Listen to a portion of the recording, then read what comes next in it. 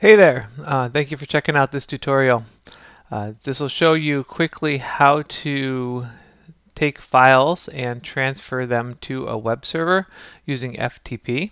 One of the free FTP clients that I recommend and like to use is Filezilla. You can find it and you can download it at filezilla-project.org. And once you've downloaded it and you install it, it's pretty straightforward and easy to use. I already have it started and running on my computer, and I'm going to bring it up. So here, what I'm showing you currently is my Filezilla application. And what I do is I set up sites in the tool so that it stores and remembers different servers that I want to connect to over time. Up here at the top, you'll see there's the ability to do a quick connect. If you have like a one-time connection, you want to transfer a file quickly, go ahead and you can use the quick connect. But I personally like to use the sites that I'll show you in a second. Down on the left, this is where files on your local computers are. Here I'm in a folder for web development, and I have a file in there, or a folder in there, called tutorial 1 hello world. My goal is to transfer that up to my web server, which is over on the right here, which is the remote site. I'm already connected there, and I have a couple different tabs open for connections there, but I'm gonna just close those down real quick. So you guys can ignore those, and you'll see the status is up here that I've disconnected from those servers and all. But once you are connected, over here on the right, this is going to show you your directories you have access to the server you're connected on. But let's go ahead and let's set up a new connection. And what I'm going to do is go to File, Site Manager. Okay, and I don't currently have any sites for this tutorial. I cleaned them out, so I'm just going to do a new site.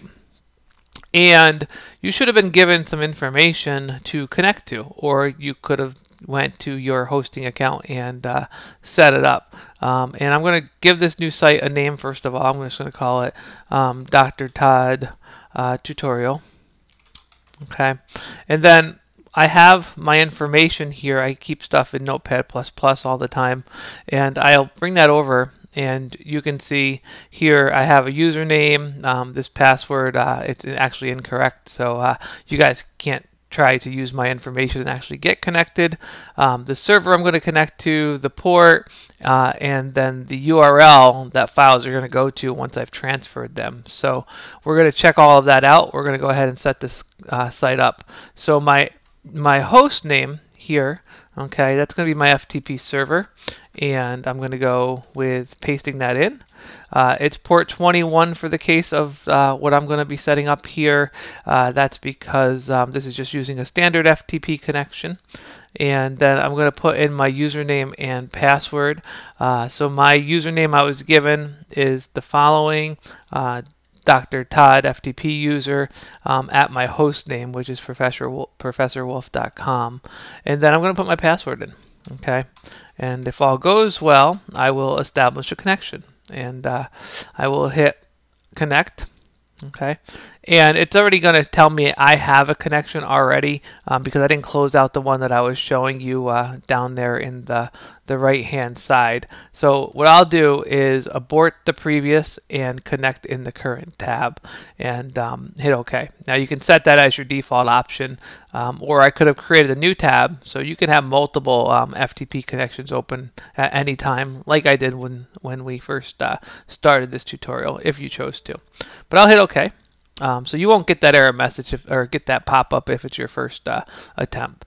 If all goes good, if you read the statuses, you'll see another disconnect. It's going to resolve my address, show you the IP I'm connecting to, what that host name is, the port there at the end, the security configuration, indicate it's logged in, and then list the directory that I have access to, which is here. I have no files in that directory currently except for the FTP quota, which my hosting company just automatically by default throws in there. What I'm going to do is I'm just going to move this directory. Now I can move a a folder in its entirety. I can move an individual file. So in there I have a few files, but an index page and a PHP page. But I'm going to just move the directory and drag it over, and when it's done, you'll watch status is down here, and depending upon your file sizes, you'll see it quickly update. And down at the bottom you have queued, so if you got a lot of transfers occurring, things that fail and successful, so you'll see that everything that I moved was successful and their file sizes, etc. So now that I've moved my files, well, I have a URL here that I was given that my file should go to. Notice that it's case camel case, or so it's going to be case sensitive because it's Linux hosting. So always note that if you're on Linux hosting, in my case I am, case sensitivity is important. So the same goes with this tutorial 1-hello world. I've used camel casing, and to pull it up in a browser, I got to be careful that I type that in. To save myself some trouble, I've already typed it in here, so I can just hit refresh, and a page should now come up. Okay, and you'll see it does. So this actually is my index.html page that I loaded, and I can type in index.html if I wanted to.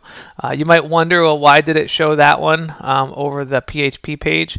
The way my hosting server is set up, it's got precedence over files with HTML over PHP. If they're named index, it'll automatically serve them up as the default file if you just go to the path. So if I have index.html and index.php in that directory like I did, index.html loads first because it takes precedence. But if I wanted to see index.php and test it out, and if I type it in here, actually we'll see another error message, so that tells me, just from a troubleshooting perspective, well, something must not be as I expected. I'll go back to Filezilla, I'll check out what I did. So here on the right hand side on the remote site, actually I was incorrect. I have a PHP file called test.php. So again, case sensitivity is important, as well as knowing what your file names are. So I kind of did that intentionally because I wanted you to see, a standard type of 404 error message for the web. That means file not found. So if you do test.php here on this directory, there you go. My Hello World PHP page comes up. And to show you another instance of case sensitivity, if I change that to a capital T, again, sorry, this page does not exist. So case sensitivity on file names, case sensitivity on directories, all of that's important to pay attention to. Those of you who work and program typically in a Windows environment, Windows does not tend to be case sensitive in most cases. And those of you, when you switch over to Linux and other operating systems, case sensitivity is really important. So it's common that you'll try to pull something up after you've loaded it to your web server, and then realize you're not typing things the same way as how you've created them on that remote server. So be very cautious about it. And once you pay close attention, double check what you've uploaded, double check what you're typing in your browser. All things should come up correctly, and you're good to go. I hope you found this tutorial helpful. Feel free to put comments down below. I hope you subscribe and stay tuned for future tutorials. Thank you.